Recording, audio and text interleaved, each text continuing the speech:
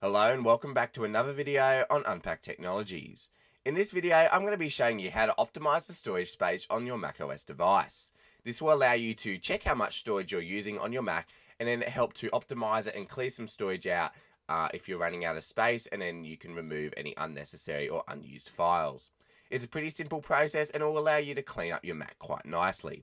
So let's get straight into it.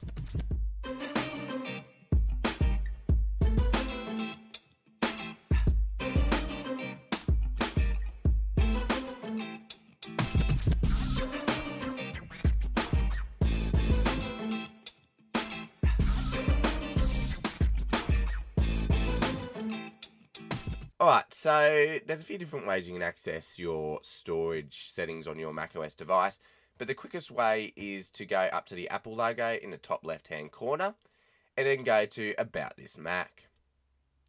Then when you see this screen, you can go up the top where it says Storage and just click that. And then you'll see any drives that are connected to your computer. In this case, I've only got the internal storage connected, but if you had any USBs or external drives, they would also show up here.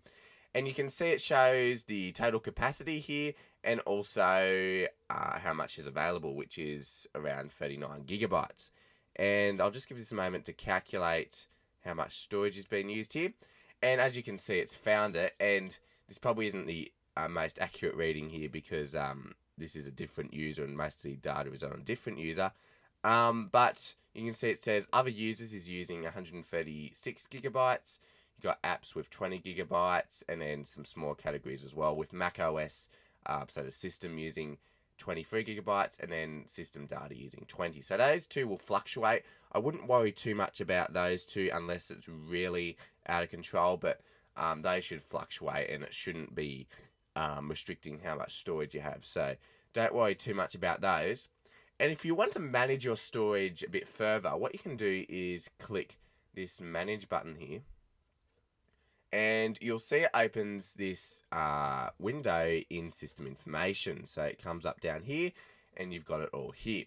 So we'll start on the recommendations page and there's 4 recommendations here for me.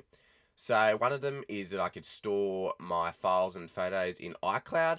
So it saves space and only keeps the recent files on this Mac. So if I was paying for an iCloud subscription and I had some data, you can click that button and sign in with your iCloud account.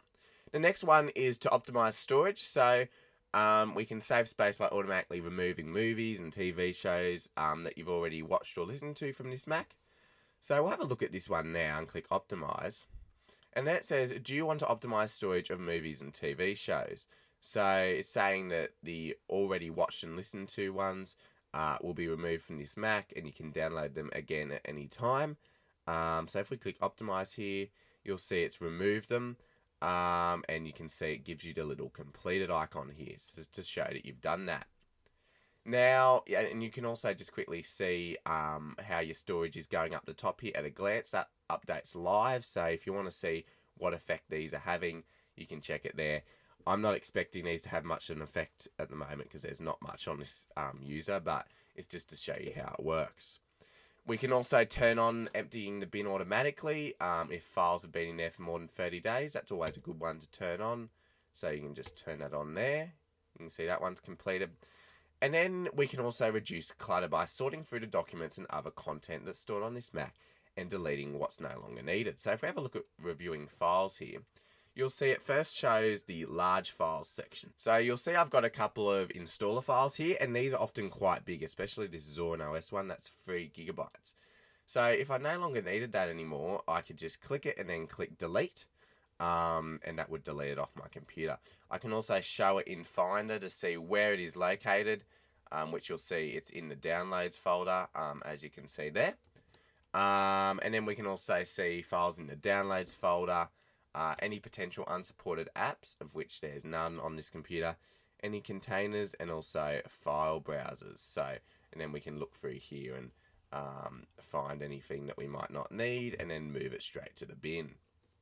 Also, along this sidebar, you can see applications, which along here you've got all your different applications, and you can see, this is especially useful here, If you want to see if it works for Intel, Apple Silicon, or both, you can look under the kind section and see if it says universal or Intel or Apple Silicon only. So that's just an interesting way of seeing that.